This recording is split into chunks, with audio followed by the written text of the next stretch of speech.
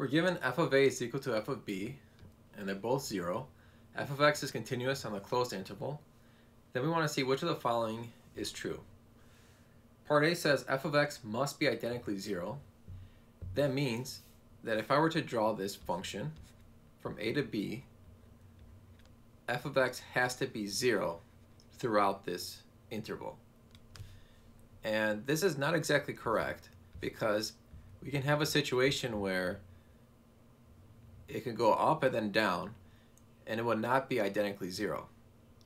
Similarly, it could also go down if you want, and then back up. So it doesn't have to be identically 0. There are many ways it cannot be. So the word must means there's only one condition where it has to be 0, and we know that's wrong. Part B, f of x may be different from 0 for all x. Yeah, this is what we just talked about in part A. It doesn't have to be 0 throughout the interval. It could be like a upside down parabola, it could be like a absolute value. There could be many different functions where the endpoints are the same. So this is correct. Part C, there exists at least one number c in the interval from a to b such that f prime of c is 0. This is basically talking about the mean value theorem.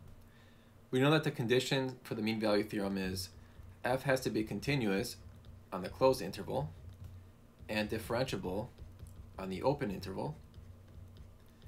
We're given the condition that f of x is continuous on the closed interval, but there's no mention that f is differentiable in the open interval.